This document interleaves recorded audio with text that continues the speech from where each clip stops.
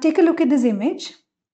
Now I've just marked it. It is only marked as A, but actually this is a bacitracin disc. Okay. So here probably the clinical question will be something like the patient has cellulitis and the swab was taken, it was sent to the lab, and this is the sort of growth that has been obtained. So you can see that there's a clear zone of hemolysis around the bacitracin disc, which means that it is bacitracin sensitive. That is one.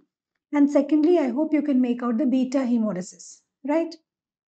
So how do you in general classify strep are classified based on oxygen requirement into aerobes and facultative aerobes and anaerobes, and the anaerobic streptococci or the peptostreptococci, leave it. Then aerobic strep are classified into alpha, beta and gamma streptococci, of which the beta hemolytic streptococci, here you are seeing the beta hemolytic one. The beta hemolytic streptococci can be classified based on bacitracin sensitivity into bacitracin susceptible and resistant. So the bacitracin sensitive one is the strep pyogenes, okay, and the bacitracin resistant one is a strep agalactiae. So strep pyogenes is otherwise known as group A strep pyogenes, and agalactiae is known as group B strep agalactiae. So how are streptococci grouped? They are grouped based on the carbohydrate C antigen. And they group based on the carbohydrate C antigen. That's called Lansfield grouping. And they're typed into Griffith types based upon the M protein. Okay. So based on bacitracin, whether it is sensitive, then it is Streptococcus pyogenes. And how do you know it is Streptococcus agalactiae? That is based on CAMP test and hippurate hydrolysis. Okay. So that is CAMP and hippurate hydrolysis will be positive for agalactiae, whereas bacitracin will be sensitive for Streptococcus pyogenes. So if you get an image like this with beta hemolytic and a bacitracin disc, looking at whether it is susceptible or resistant, you should be able to say whether it is strep pyogenes or strep agalactiae. Okay. What is this test? We just mentioned this test. This is the CAMP test. Okay. So the CAMP test is done mainly for group B streptococci. Okay. Group B streptococci are the ones for which CAMP test is done. So here you've got a beta hemolytic strain of Staphylococcus aureus, and vertical to that you're streaking the group B strep. Okay. And this group B strep will produce something called as a CAMP factor. This CAMP factor will actually enhance the hemolysis of the Staph aureus. So if you can see that there is this enhanced zone of hemolysis. One second. I think I probably changed the color now. Yeah. Okay, so there's an enhanced zone of hemolysis that you get to see here, and that is the CAMP test positive. So CAMP test is not just seen in group B strep, it is also seen in Listeria. Okay, so this is the CAMP test. CAMP test shows the presence of the CAMP factor. It's a diagnostic test that is used for group B streptococci and Listeria. There's something called as a reverse CAMP test also, that is again using group B strep and Clostridium perfringens.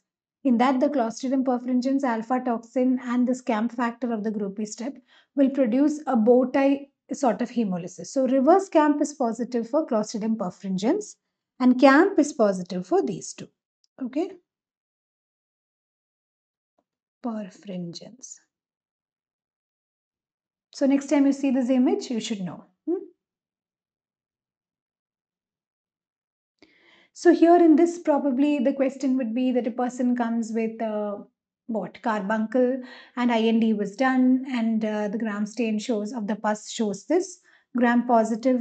You can see numerous pus cells and gram positive conchi singly, in pairs, and in grape-like clusters. I hope you can make out these grape-like clusters here. Yes. So which is this organism? How do you identify? Based on this much description itself, you know that the gram-positive cocci in grape-like clusters are Staphylococcus aureus. Okay. And normally, what is the type of hemolysis that's produced in staph? It is beta hemolysis. So the lesions will be, the growth will typically be beta hemolytic, and it will produce these golden yellow colored colonies are normally what is seen in staph aureus. And whitish colored colonies are produced by the coagulase negative staph, that is corns.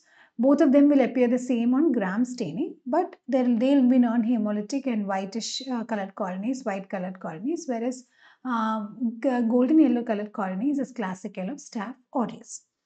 Then what are the tests that are normally done? So whenever there is a growth that is obtained and once the gram stain is done, then the next to proceed, normally catalase test can be done. Okay, catalase positive is staph and catalase negative is strep or entero. Okay, and staph from once the smear shows gram-positive cocaine clusters, then you can do the next step to be done is coagulase. Okay, there is a slide and the tube coagulase test, and slide and tube coagulase test will be positive for staph, and subsequently from there you can proceed. Okay. So this is a CSF picture of a child that's having symptoms suggestive of meningitis, and you can see this pus cells and you can see gram-positive cocci. Right? What else can you see in this picture? What do you think this could be? Here the cocci, are they seen singly? No, they are actually diplococci. So you're seeing gram-positive diplococci. Any other feature that you feel with respect to this organism? They are like lanceolate, right? Lanceolate diplococci. And at least, in some of them, if you see, they do have a surrounding halo. Okay, a small area is seen for some of them at least, like the one here probably. So with a capsule. So which is the gram-positive lanceolate diplococci with capsule? That is pneumococci, right? Pneumococci. So it can cause pneumonia, it can cause meningitis, so many different kinds of manifestations it can produce. And which is the other, and what type of hemolysis does it produce? It produces alpha hemolysis. Okay. And what are the classical features that you get to see in this? Okay, it is optokin sensitive, correct? Then bile soluble, inulin fermenting. What do you call the appearance? It's Drotzman Carampoin appearance. Okay, so all these are the classical features that you will see with respect to pneumococci. Now, which is the other alpha hemolytic, that is viridins. Okay, so viridin streptococci means it is bile insoluble, optokin resistance, inulin non-fermenting. So these are some of the differences between Streptococcus pneumoniae and viridins group streptococci, both of which are alpha hemolytic. Okay. So gram-positive lanceolate capsulated diplococci. Okay. So this is a CSF picture of showing the presence of pus cells, and you can see that they are gram negative. So CSF showing features suggestive of meningitis and gram negative diplococci. Yes, and are they seen extracellularly or intracellularly? Some are intracellular and some are extracellular, right? So both kinds you can see, and to be more precise, they are lens or half moon shaped, catalase and maltose, glucose and maltose fermenting, and they are capsulated also. Okay, so that is some of the differences that's some of the features of this organism. Which organism am I talking about? If you get an image like this, it is Neisseria meningitidis. We discussed this, right, in the morning session. Okay. Neisseria meningitidis. It causes pyogenic meningitis and so many other conditions we described: petechial purpuric rash, septicemia, Waterhouse Fredrickson, right? So many different, and the drug of choice is ceftriaxone. So this is an organism which is obtained from the urethral smear of a patient. So the patient is having urethritis. And here you can see that plenty of pus cells, and you have gram-negative diplococci again, but they are predominantly intracellular. Okay, so gram-negative diplococci, intracellular mainly. And you can use your imagination a little bit more, then you will start feeling that it is kidney shaped. Yes, non-capsulated, and only glucose is fermented. Maltose is not fermented. Okay. And the normal flora is in the genital tract. What are we talking about here? This is Neisseria gonorrhea. Okay. And it's a sexually transmission condition, transmitted disease, that is gonorrhea. And it also causes other conditions. It manifests as urethritis and cervicitis and all those things.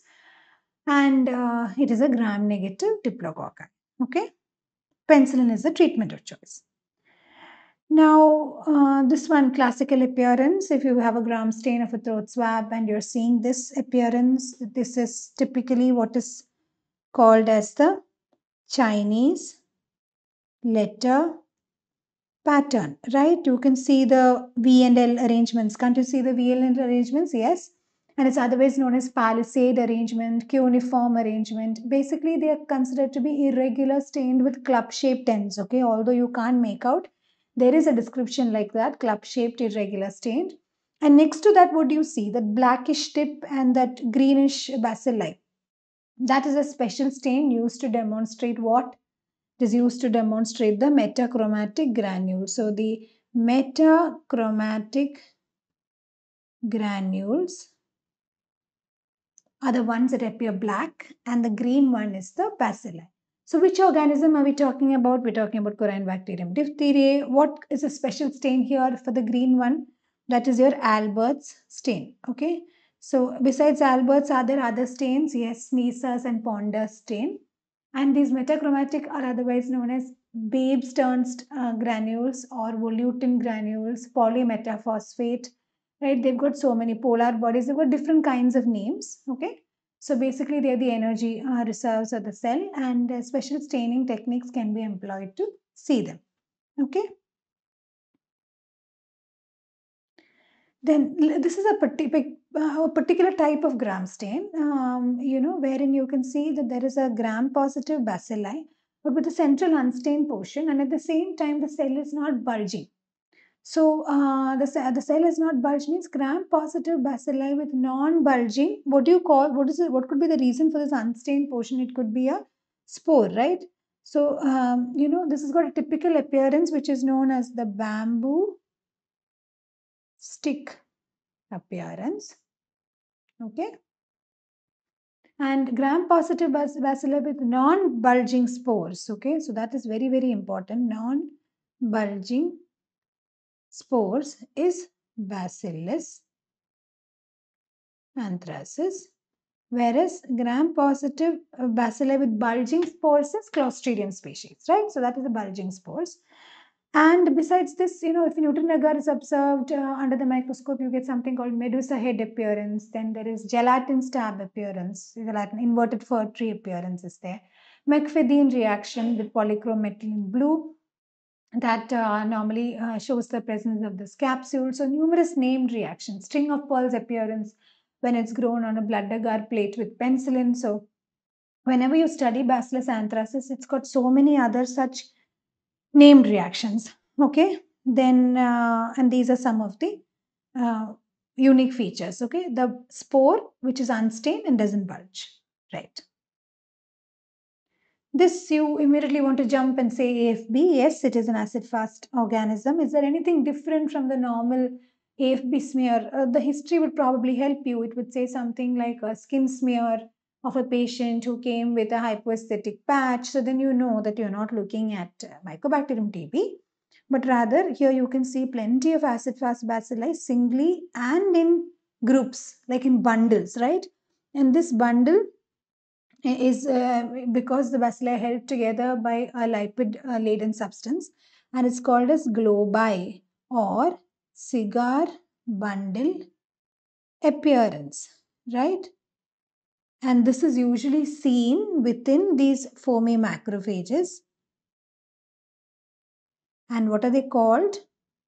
They are called virtuose lepra cells. Am I right? Yeah. So this is classically seen in leprosy. Now morning session we discussed leprosy. So what type of leprosy do you expect to see this? This is seen in lepromatous leprosy, right? So lepromatous leprosy, I told you they are multibacillary, the smear will be positive. So you can see numerous globi, okay, which are or cigar bundle appearance, and that is where they are seen within the Virchow's lepra cells or the foamy macrophages. And what is difference in the staining for Mycobacterium leprae versus Mycobacterium TB? For leprae, when you decolorize it, you're using 5% sulfuric acid, 5% H2SO4 for leprae, whereas for TB it is 20% H2SO4, right? So that is the difference between Mycobacterium leprae and Mycobacterium tuberculosis. Then this is an electron microscopic image. The history will be something like the patient has diarrhea and diffuse symptoms and probably history of a food intake or something from outside. And this is the electron microscopic image showing these attaching and effacing lesions. So that is an intestinal epithelium with these lesions. But if you get these terms like showing attaching and effacing lesions or pedestal. Okay, pedestal only means a step. So whenever I see these images, I think these are all steps. Okay, so showing pedestal. And the reason for the pathogenicity being the bundle forming pili. Then you're looking at when you hear if the words like bundle forming pili, then attaching and effacing lesions and pedestals, all that is present, then it is classically we're talking about enteropathogenic E. coli.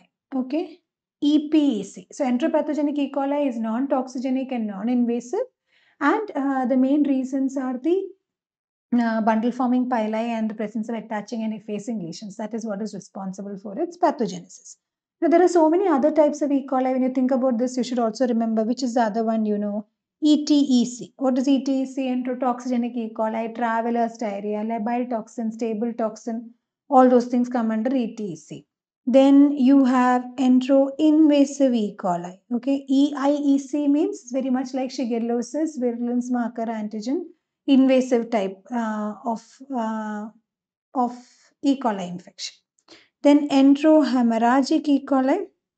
Enterohemorrhagic E. coli produces Shiga-like toxin or verocytotoxin, GB3 receptor, all those things. Microangiopathic hemolytic anemia causing hemolytic uremic syndrome and hemorrhagic colitis.